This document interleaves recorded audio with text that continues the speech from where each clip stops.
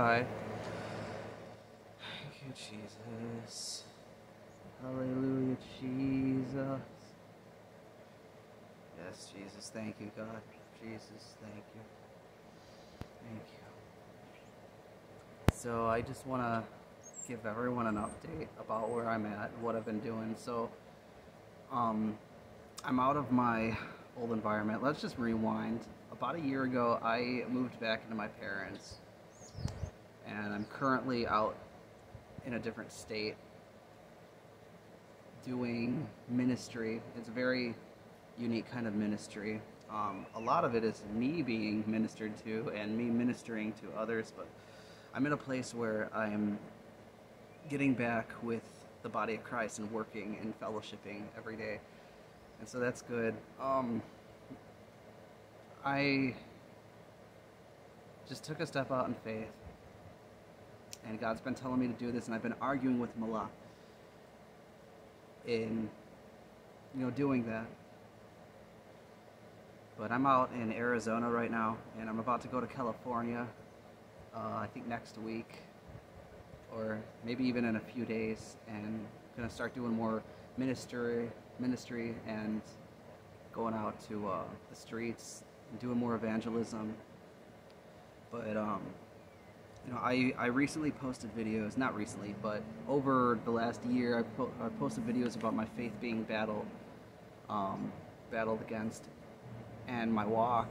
I've struggled with being obedient, and I wanted to dedicate my life to music and YouTube and studio work, and I think that's going to happen still, but I've definitely put a lot of that aside for now to just refocus, re-articulate my walk with God. And so here I am. I don't have my mics or anything. I got my phone. This is the only camera I got, and just being out and doing a unique kind of ministry. So I'm honestly shook up right now, and yeah, like my environment is a little challenging. My situation, this is, there's not a seemingly solid ground in what I'm doing. There's just faith in a lot of what I'm doing. I'm learning how to live more by faith right now, but I'm honestly particularly shook up because I've sought Jesus more than I have in a while, and so his presence has come pretty heavily in my life, in my heart, in my mind, in my soul. And there's the peace, there's the boldness, there's the knowing that the inner witness of the Holy Spirit, his stillness, his presence is with me. And also with that, his presence and who he is, and wherever he's taken me and calling me, he's shook me up quite a bit. He is wanting me to make more videos of me just expressing myself. And this is something I don't want to do. I don't want to make talking videos so much.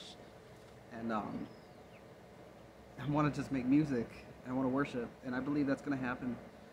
But things are definitely changing. Corners are turning, wheels are spinning. I just have a deep conviction just to tell you guys some things that God has spoken to me over even years, visions and just words that God has given me. First of all, I got very far away from the spiritual gifts. I started to kind of not believe them. I questioned them a lot, and I had to make sure that my faith was right, specifically being founded on the simple gospel of Jesus Christ. That, I'm not saved by works or how mature of a Christian I am or anything like that, but that Jesus died and rose again, and I'm forgiven if I believe. And so I refounded that. And then after that, his presence takes us to new places. And for a while, I kind of just wasn't getting that far into his presence, but now I'm seeing that when I get farther into his presence, the reality of the kingdom of heaven and God's invisible attributes become more and more present in me. And so I don't know if, I don't think I necessarily need to repent because it was a learning process, but I'm going to say I'm sorry for not being so much in the things, the messages that God has shown me and given me.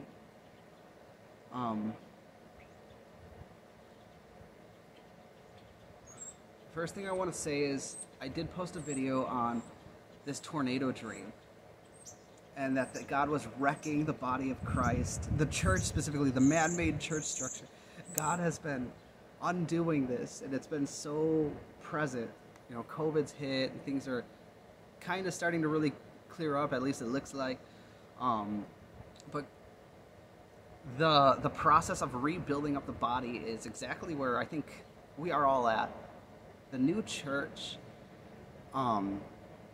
is getting put together, and I actually had a vision about this a few years ago that I don't think I've ever spoken of, but I had this vision before that tornado dream, when I was still kind of in my spiritual growth spurt. I saw this vision where it was like I saw, like, above church buildings,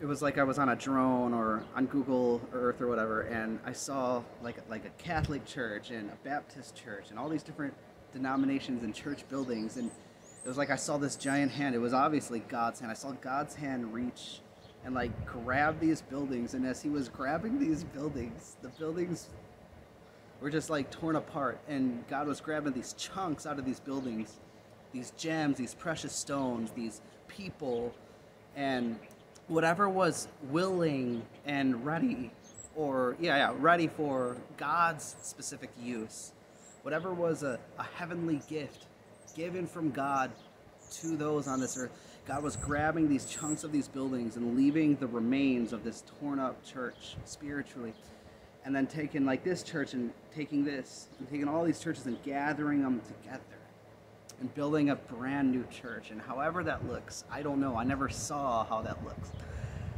I have no idea.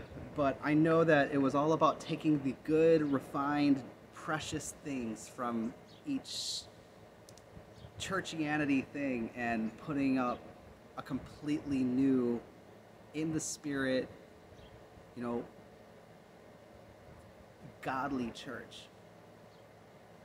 And so I clearly see this process in my life, and think around as people are moving around, still scattered off, still doing what they're doing, to seek God and to seek their calling and destiny and obedience and reverence and all these things. This is where we're at. I acknowledge that this is where I know where I'm at, where a lot of us are at. The people I've been fellowshipping with are here. And I completely believe that the people that I'm about to meet up with are also in this same pending process of building up the church. So I just want to acknowledge that things right now for a lot of us are very confusing.